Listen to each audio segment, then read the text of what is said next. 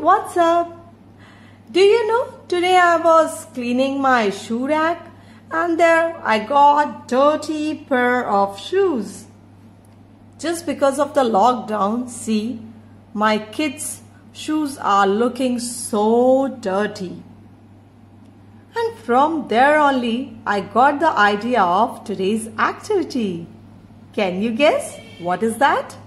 Yes, shoe polishing activity. As we all know, the Montessori Practical-Life skill is all about care of self and others. So today, to make our kids independent, full of confidence, we are going to perform shoe polishing activity. In this, what we need? We need brush, polish, and yes, of course, dirty pair of shoes and old newspaper. Always teach your child the ethics and manners while performing any activity.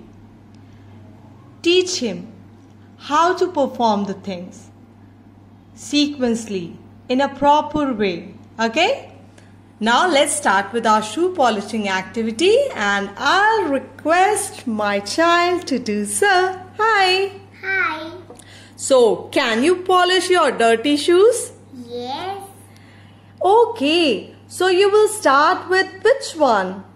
I will start with this one. Okay. So, first what will you do? You will put your left hand inside the shoe. Yes. Okay. Oh, because she is left-hander, so she always use her left hand, so she is putting it in right hand. No issues. It depends on the child. He is comfortable with right or left. It doesn't matter, but he and she has to perform it well.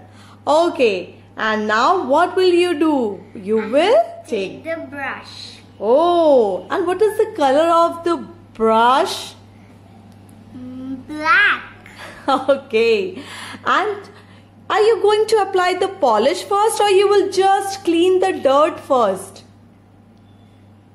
You will? Clean the dirt. Oh, that's great. So first, clean the dirt. And please show us also. You can keep it on the newspaper. Oh, very good. So that we can see you are doing good or not. Okay. So first ask your child to clean the dirt from the brush without using polish. Now, what will you do? I will take the polish. That's great. Dip your brush in the polish. Hey, it is black polish. Yes. Using both hands, concentrating on the work, following the pattern. This is the thing which we do while polishing the shoes. And you know, this is giving the sense of achievement along with confidence to the child. Hey, you are doing so great. So do this activity at home. Teach your child all these practical life skills to make them independent and yes, happy learner. Thank you. Bye.